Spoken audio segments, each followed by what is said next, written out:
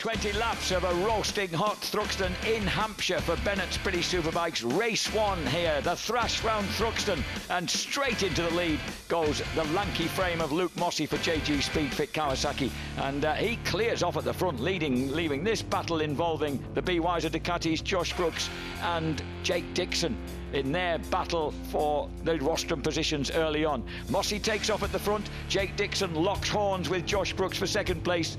The RAF regular and reserves Kawasaki goes through, and then that spill.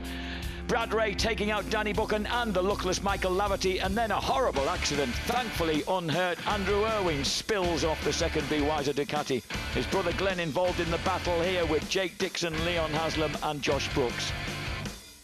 Haslam goes for a big pass on the entrance to the club chicane, gets the better of Jake Dixon, and they're really eating into the lead of Luke Mossey at the front. Mossey leads the way, but his lead that was once up to about 7 seconds has really diminished. This quartet of riders bearing down on him. And when he makes a mistake, Jake Dixon catapults through, and his teammate Leon Haslam is right on his back wheel. Leon Haslam makes another perfect copybook move then on the brakes into the club chicane to take second place. And then, having perfected that move, he tries it again on Jake Dixon for the lead.